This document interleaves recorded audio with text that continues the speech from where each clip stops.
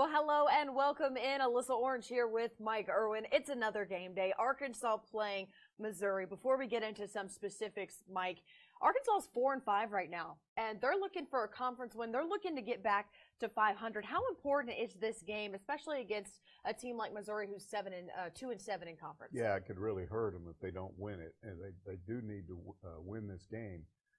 Missouri is way down at the bottom. Yeah. They're tied, I think, technically for 11th, which Arkansas is 9th right now. But they're one from the bottom, tied with two other teams. They've only got 2 SEC wins so far this season. One of them was over Georgia, and that was a close game. And then they blew out Florida. That's been the one weird game that they've had at home this season, because Florida's pretty good. But for the most part, they've struggled.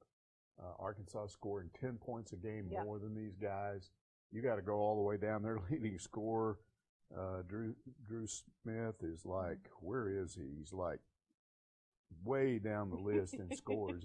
He's like 31st in the SEC in scoring. Yeah. Arkansas's got 3 guys, one of them out, that score more points per game than he does. Mm-hmm. So, Arkansas should win this game, but there are ways that Missouri could win it. Well, I know a lot of you tuning in because we kind of teased you about Jimmy Witt's status. The good news is we do have boots on the ground in Columbia. Our Tara Talmadge and Drew Ammon are there, and Tara texting me as we're talking that Jimmy Witt is on the court right now and that he's going through all the warm-ups. So that is very good news for Arkansas. Sure. One of the ways Arkansas could lose this game is not scoring. Mm-hmm. You got to have a big game for Mason Jones with Isaiah Joe out.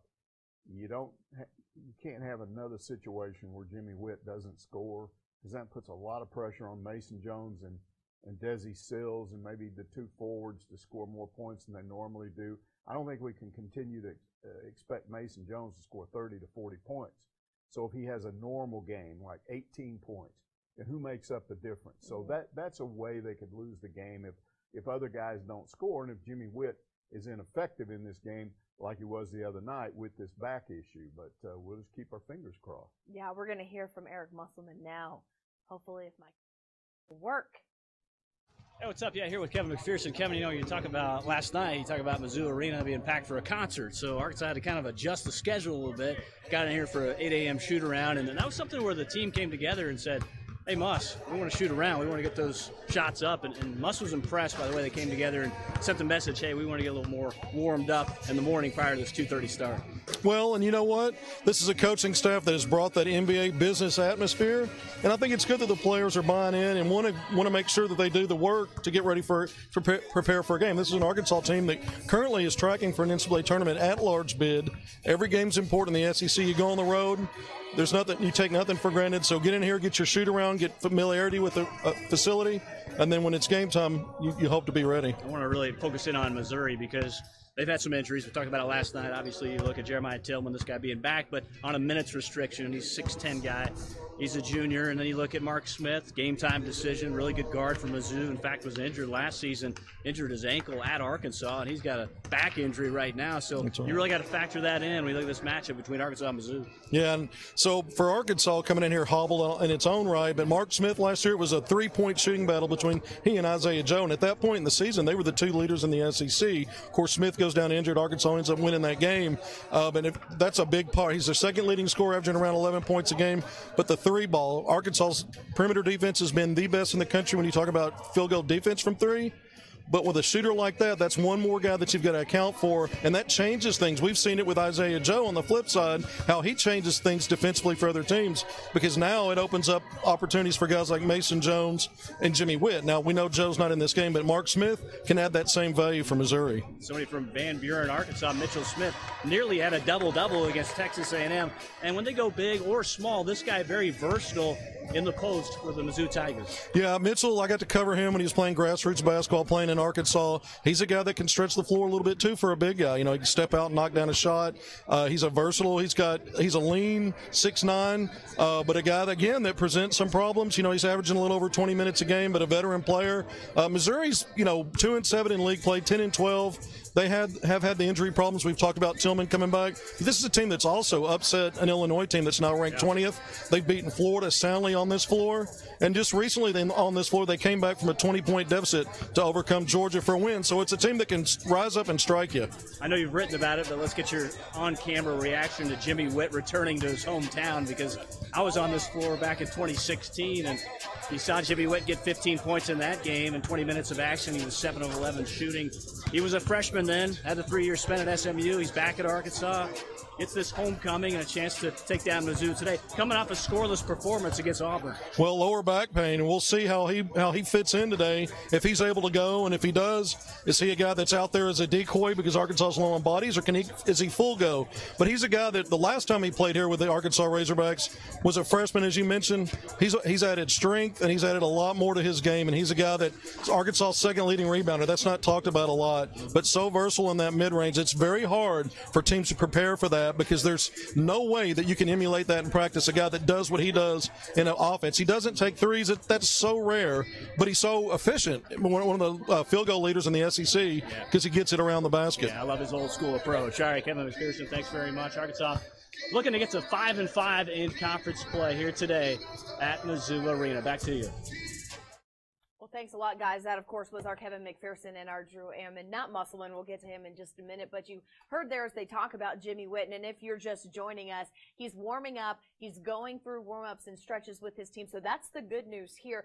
You know what's interesting, and they talk about his return to Columbia. Some guys go back home and they don't play well. And then other guys come back home, like we've seen with Kayvon Allen every time he stepped into Bud Walton Arena, and play really, really well. I feel like Jimmy Whitt's a guy who can go back home and play really well. Yeah, coming off that game the other night, if he's healthy, I think he'll do all right. The question is, how much does that back problem affect him? I think we were looking, some of our people up there were looking at him yesterday, and he was kind of stooped over as he walked by. So we'll see how that works out. But again, you don't want him shut out. You obviously don't want him not able to play at all, because again, what that does is put pressure on other people to score more points, and there's not a lot of bodies there to score points. So if somebody has an off game like a Mason Jones, then that's how you can lose the game. We're going to talk about Mason Jones and a guy you think will step up today in just a little bit. But now let's get to Eric Musselman. It's, everybody talks about take one game at a time or whatever, but, like there's only one thing we can control right now, and it's how do we, come out and play against Missouri. I mean, that's kind of all we can control. And our guys have done an incredibly great job of not having hangover losses where, we lose and then it carries over to the next game and we lack energy. So, and I expect our team to come out and play with, even though it's an early start, it's one of the, we haven't had a lot of early starts this year, but it's a game on the road with an early start. And I will tell you, our shoot-around time is at 8 a.m. At Missouri. We cannot shoot in their building tomorrow night, which normally we do because there's a concert there. Yesterday, I was texting with the guys and, said we might let them sleep in on Saturday, and we're not going to be able to shoot Friday night, which we normally do. Probably won't have a shoot-around because I don't want to get them up at 7:30 for an 8 o'clock shoot-around. And got a phone call, and some of the guys said, hey, let's discuss having a shoot around, or let's figure out what we can do if we can't get in the gym. That's the type of guys, like 99.9% of the teams, if you told them that you had an 8 o'clock shoot around slot and you're going to let them sleep in, they would probably say, okay, great. They wouldn't, but I actually got a phone call yesterday, and it was from Mason, and said, hey, coach, can we talk about, that? Is that surprising? Mike, I am not surprised at all that it was Mason Jones who ends up calling coach and saying, I don't know about this sleeping in kind of stuff. Very weird situation there that he was talking about is, they had a Luke Combs concert last night in Mizzou Arena, so there was no shoot-around for Arkansas. Very unusual, but what does it say about guys like Mason Jones, guys who are on this team that wanted to get up early, not hit the snooze button, and get some shots in? Well, Razorback fans are he's kind of slowly built up this year. Yeah. I think a lot of fans are late realizing what a great year he's having with those 30-point games, a 40-point game. But again, what I was struck by, and I'll always remember this, there are things that I remember for years. And this is one of those things I'll remember for a long, long time, and that is after they lost that game to Auburn, and he had played 44 minutes and 35 seconds of a 45-minute game. That means he was on the bench for, 25 seconds the whole time? He was exhausted. If people want to know why he missed those free throws late, it was because he was tired. He had played virtually the whole game, and he'd scored 40 points. And he came in the press room and blamed himself for the loss. Said if I had made those free throws, we would have won.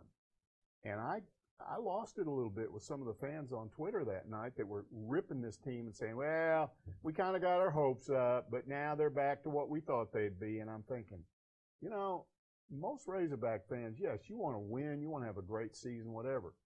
But most fans I've been around over the years also respond to the character of a team. This team they're not going to win the SEC. I don't know what their NCAA status will be, 3 or 4 weeks from now, whether it goes up or down. But what I know is this team has incredible character. Mason Jones has incredible character. For a guy to do what he did and go in there and accept blame for the loss, nobody thought he would do that. He said, it was my fault. Then he said, my stats don't mean anything because we lost. Yeah. That's incredible. Yeah, well, as we talk about Mason Jones, switching over to a guy like Reggie Chaney, Mason could easily have, by the way,